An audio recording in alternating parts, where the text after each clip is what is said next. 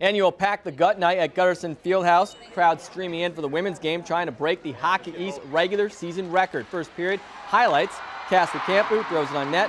Santa Valkema there for the juicy rebound. 1-0 Catamounts. Less than a minute later, Bridget Baker into the UNH zone. Pass to Victoria Andrakis, lights the lamp. 2-0 Cats.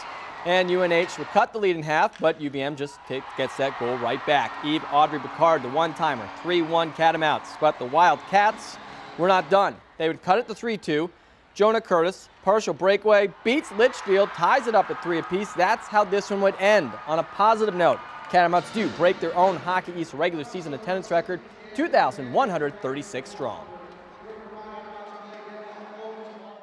It's been 4 years now that we've done this, and to break the record for a second time, I know, especially for us seniors, it's super special. And I think, we had a great, like the first period, second period, and how we came out definitely is a test to all the people who came out and supported us. There's no question it makes a difference. I can only say, what would it be like if we could play in front of this many people and have this much energy, kind of like the guys do every game.